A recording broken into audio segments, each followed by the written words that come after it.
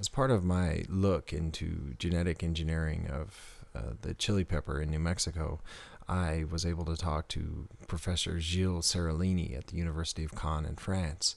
He's a president of CREGEN, which is the Committee of Research and Information on Genetic Engineering in France.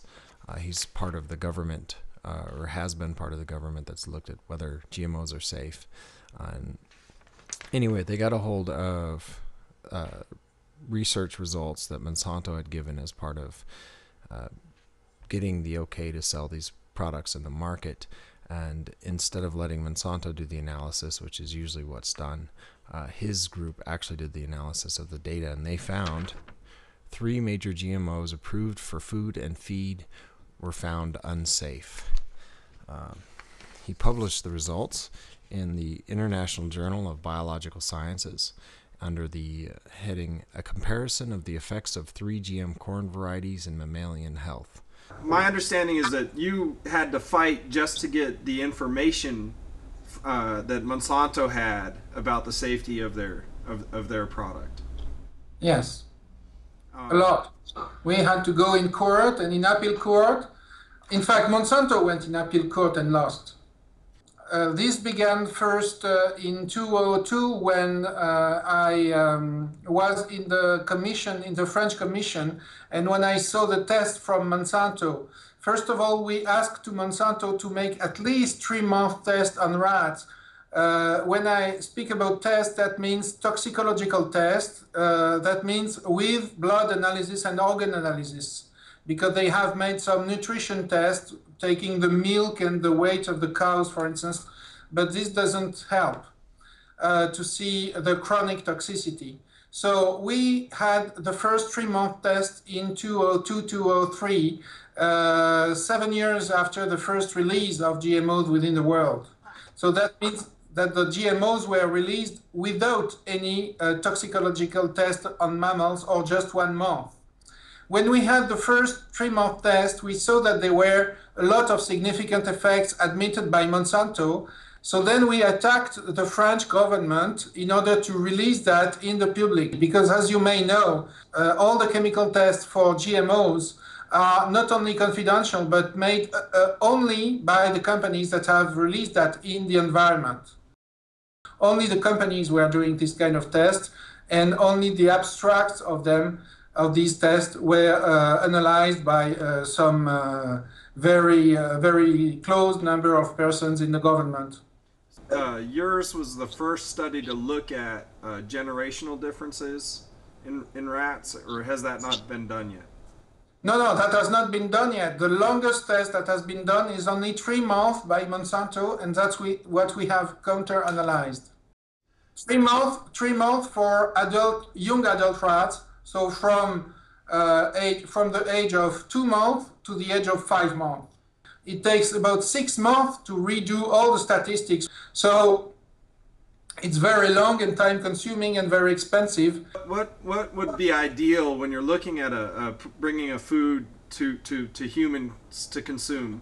What would be an ideal time period for a feeding study? Well, that's very simple, because we are already doing that for drugs or for medicinal products. We are usually giving that during 2 years to rats, which is the whole lifespan of the animal. So that indicates a chronic toxicity. That means the entire life period exposure.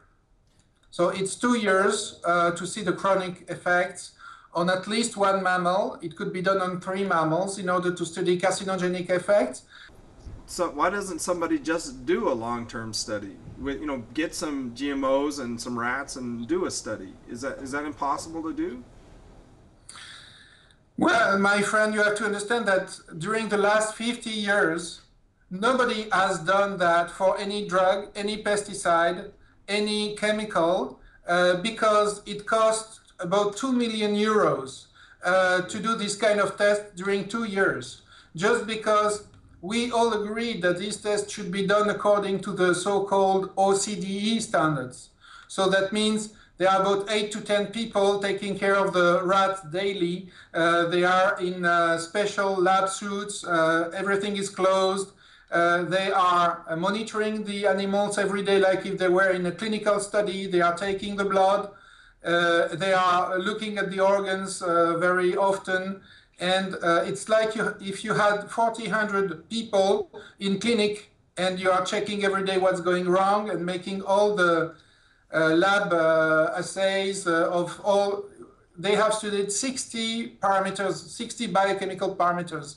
So you imagine that this is very expensive, yeah. And that besides the research, besides the experimental research done by researchers on some parameters, some few parameters, nobody in the world has never redone the tests that are done by the industry for all chemicals and etc. You may know that the 8 first companies that are selling drugs are also selling pesticides and also selling GMOs.